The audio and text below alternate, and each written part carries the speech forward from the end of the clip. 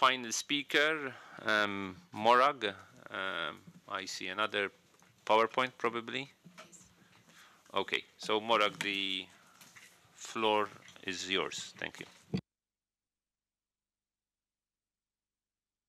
Inviting us to take part today. It's very much appreciated. You know, this is a very important subject, very close to our hearts, and we're very glad to be here to share our experiences as COLEACP. My presentation today, we're going to be talking about capacity building along value chains, mainly in sub-Saharan Africa, though COLEACP does work throughout ACP countries. And we want to share our experience and the model that we've developed over the last 15 or more years. So our mission as COLEACP is to develop the agri-food trade in an inclusive and sustainable way. We have a particular focus on fruit and vegetables from ACP countries, and we're looking at supporting food safety in export markets, but also regional and domestic markets. We are an association, we're a private sector association, and our core activities are, as you'd expect for an association, market intelligence, technical assistance training, etc. And we deliver our support through programs. Mr. Mitzi earlier on mentioned some of the programs that have been supported through the European Union, in particular the PIP and the EDIS programs. PIP worked for many years in supporting private sector operators primarily, and EDIS addressed the establishment of national food safety systems, primarily supporting the public sector. Our current programme, Fit for Market, is building on the previous work that we've been doing over the past 15 years. It's part funded also by AFD, and we are also engaging and participating in other programmes supported by a diversity of different players. Food safety has been really at the core of the work that we've been doing over this time. You know, essentially we've been trying to facilitate market access, local, regional and international, but without food safety, basically as we've heard from the speakers this morning, you have nothing, you have no starting point. So we focus very much on food safety as a fundamental element of the work that needs to be done, and we've operated on the basis of a number of really key principles. The first of these is that achieving food safety and developing food safety capacity is a challenge, but food safety is food safety wherever you are. You have a certain number of basic principles, some really important methodologies and procedures that need to be shared. But sharing these and localizing them and getting them to be adopted and integrated is a very challenging process, especially when you're working in very diverse environments. And so one of our first approaches, our really important elements of trying to achieve this, is by working primarily always through local service providers, through local players. 90–70% of all the work that we do in ACP countries is actually delivered by local players, public and private sector. We have an approach to deliver this by starting with the training and the capacity building of a group of master trainers that operate on a global and regional basis. Those master trainers then deliver their capacity building to your local experts, your national experts, in extension services, in universities, in training centres, and many local private sector service providers. These in turn, once they're trained through our support, we then hire them to deliver training at the sharp end to in-company trainers, through to extensionists, to NGO agronomists, etc., who in turn then pass that message on to workers, the on-the-ground food business operators, from smallholders to workers to transporters, etc. So it's basically trying to reach all players along the supply chain through this cascade approach. The training focuses not only on the technical messages, but also on the pedagogical messages, you know, how you deliver that, how you actually get those messages across and get them ingrained and get them adopted. We have a variety of training materials that have been adapted to these different targets. And to give you some idea of the sort of quantities involved, we have about 80 master trainers. We have about 800 in the next tier down of national trainers. We have about 25,000 trainers now within companies and extension services. And over the past years since the launch of PIP-1, they've trained, we estimate, in the order of 5 million workers and small-scale growers. So following on from our guiding principles, firstly, it's how to localise and make sure that the message is relevant to the local context and is understandable and appropriate, context appropriate. But also, it's not just about sharing the knowledge. It's also in providing the skills. It's not just the what, but it's the how to implement. And so accompanying our training, we always coach the organisations, the companies, etc., that we support, so that they are able to adopt and internalise these messages and implement them. So it's not just about training on what a food safety management system is, but it's how you actually operate that on a sustainable and ongoing basis. And very importantly, to ensure impact, it's the what, the why, the how, but also the why. Culturally, often the messages are new, they're not necessarily easily expressed or easily adopted, but to understand the implications of not doing, not following procedures, not adopting good practice is essential, and it's really important to ensure and ingrain a change in behaviour over the long term. So what we try to do is make sure that the support we provide is sustainable by providing the skills to keep that training ongoing in a country, by internalising it and by establishing a national capacity. We want to make sure that it's affordable over the long term, so you have a national capacity that is affordable for local players and easily accessed. It needs to be responsive so that the training can and the messages can react quickly to changing demands, to changing needs, but also reactive to the local context. It needs to be relevant. It needs to be relevant not only to the local context, but also to be appropriate for markets and to be really market-driven. And it needs to be scalable and it needs to be replicable. So what we've developed in the fruit and veg side, which is where we primarily work, can also be and has been in fact applied to other value chains, tea, coffee, livestock, etc. So we try to achieve impact by developing capacities and resources all along the value chain. And this is really the essential message that we want to get over with our presentation today. COLEACP, through the type of support that we've been very fortunate to be able to work with from the European Union over the years, has allowed us not to just focus on one particular element, but to be able to focus on the many elements that operate within a value chain. Our main efforts focus on producers and companies that export and that process, but providing support to them alone will not achieve real impact over the long term. You also need to strengthen, and it's essential to strengthen, all of the operators in the enabling environment. As we mentioned earlier, we've had a support programme that focused particularly on the public sector, but ensuring that public sector checks and balances and controls are in place is essential, not only to support, high-end export and local markets, but also to ensure that policy drives towards internalising these and towards addressing the needs of local and regional markets. In addition to public sector competent authorities, we also work, as I've mentioned before, on training local service providers, be they public and private. We work with industry associations to make sure that the messages are transferred.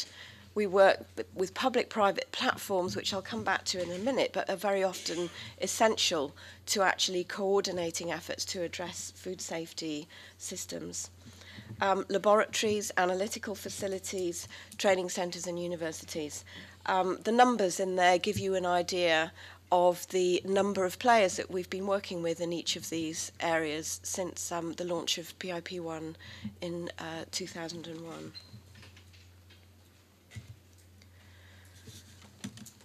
I thought it would be quite useful to give an example of one particular country to really express and explain more clearly how we've tried to roll out this approach, this value chain holistic approach, in order that we achieve real impact. Since 2016, under the new Fit for Market programme, we've already signed a memorandum of agreement, and we're already working with 31 fresh produce companies that are processing, supplying, and exporting fruit and vegetables from Kenya. And we have another 14 companies that have applied for support and are in the pipeline. Those companies source from around 100,000 smallholder outgrowers, and they employ around 75,000 people, most of those female, 56% of them are women. We're working through, we're providing support to 3 local consultancy companies, with several more requesting support and in the pipeline, but we are using these local service providers already to deliver support to those 31 companies. We're working with 2 federations and associations, universities, NGOs, and 3 public sector bodies. At the moment, under Fit for Market, we're focusing very much on inspection services, on national control systems, and on research organisations. Now, Kenya is a country that over the years has been very successful in developing a large dynamic export sector. It's producing very high-end produce, and it's for some years now been accessing European and other global markets. They put in place and they invested heavily in all the systems, including food safety, that were needed to get this to run and to operate. But about 2013, 2014, things started to go wrong. Import controls in EU countries started to pick up pesticide residues. And all of a sudden, there was a sort of chain effect, and it started to have really bad impact on the sector. There were increased import controls in Europe, there were reduced exports, companies were losing a lot of money. All of a sudden, at the county level, you started to see school attendance falling, where there was no longer any money within the system to pay for school fees through the outgrower, suppliers, etc. So there was a massive impact of these pesticide residue exceedances. Why did they happen? Well, they happened for 2 principal reasons that were actually external to Kenya. First of all, very importantly, the people that they were selling to, predominantly EU retail, their practices were tending to encourage bad practice along the supply chain. You had trading practices whereby last-minute changes to orders were encouraging people to side buy from suppliers that were outside their network of trained and controlled suppliers. So they were buying basically through brokers and from suppliers that were not certified or were not controlled in any way. They were doing that because if they didn't, it was a perfectly rational business decision, because otherwise they would face quite substantial fines. So there was a driver there, an economic driver, that really forced them to start adopting bad and risky practices.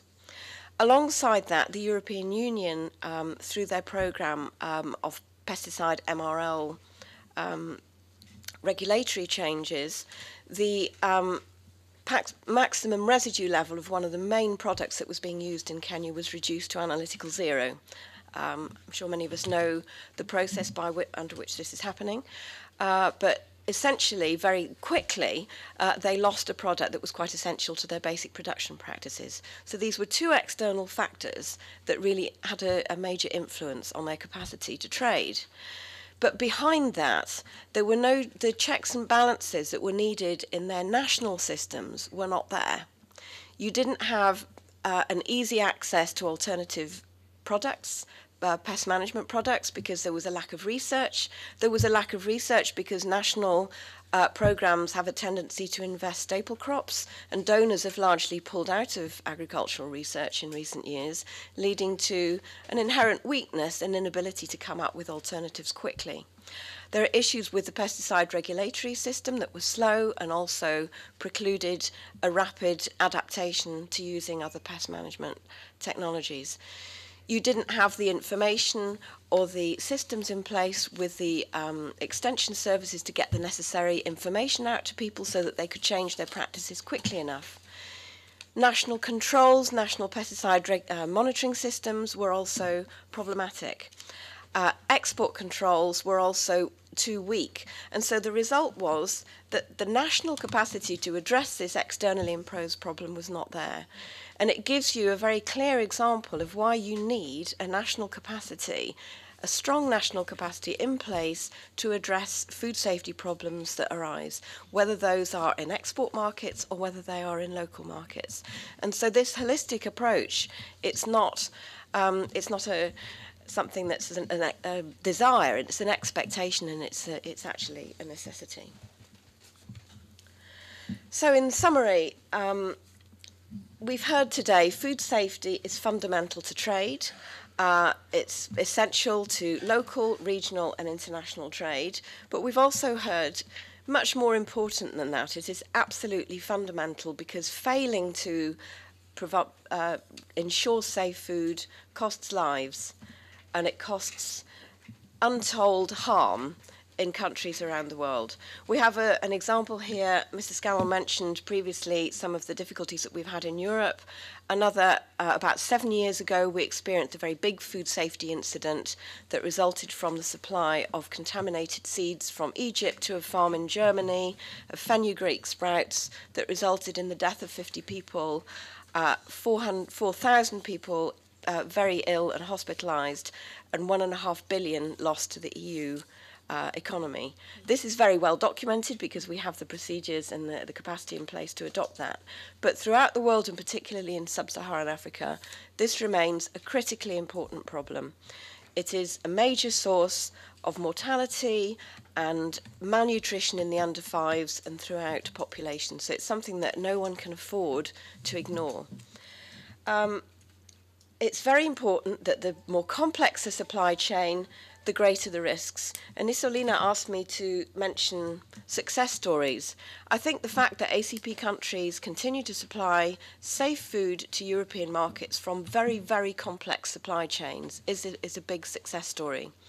They supply a variety of products, including fresh produce, which is immensely challenging. They've done that thanks to the huge developments made in their national sectors and to the support that they've received from a variety of donors. But the work is not done. We've heard this morning there are new challenges. In terms of the export sector, challenges in fresh produce are massive and continue to be so because of plant health, because of the regulatory environment, essentially, which continues to evolve and change. A big emphasis that is put on chemical contaminants as opposed to biological for a variety of reasons. But most importantly, it's getting the progress that's been made from in the high-end export sectors and actually achieving real impact for consumers, ACP consumers in local markets, remains a massive challenge. A food safety system, it'll fail by its weakest point. The fenugreek issue, it was one farm in Egypt and one farm in Germany that caused that massive upheaval and hardship and damage. And so it's critically important to have this approach whereby ensure that every chain, every link in the chain is secured and risks are managed to make sure that food is safe. This holistic approach is therefore essential. And it's essential that we work collectively in order to achieve that. COLEACP has been very fortunate to benefit from programmes that have allowed us to adopt this holistic approach, but many other programmes work on particular elements in a supply chain that are not necessarily joined up. We as partners in this venture, as donor partners, as practitioners, it's critically important that we don't compete. We need to be coordinating, and I really endorse the findings of the GFSP report that really addresses some of those issues. So we need to be looking at how best we do that at a global level, at a regional level, and at a national level. And the mechanisms are there in order to do that, but we really need to be using them. So I think that's really our main message of the day. It's a holistic approach achieved through coordination and partnerships. So thank you very much.